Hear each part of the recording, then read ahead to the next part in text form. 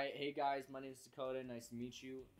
If you guys are wanting to change your name in the new Call of Duty Black Ops 6, this is what you need to do. I'm on Xbox currently, but it should be the same on PlayStation and PC.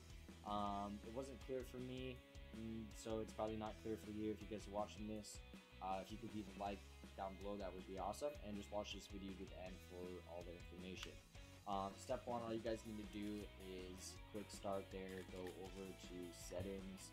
Once you guys are in settings, go down to account network, click on that. Once you guys have clicked on account network, go down to Activision account, click on that. And once you do, as you see down there on the bottom of the screen, zoom right there, it'll say change display name. I would just then click on that if I wanted to change it. Normally you have like a certain, every 6 months you get a token to change your name, is how Activision does it. So if this video helped you guys, leave a like down below. I'm not going to run you guys all over the place. That's it for this video. Thank you, and peace out, Firsters.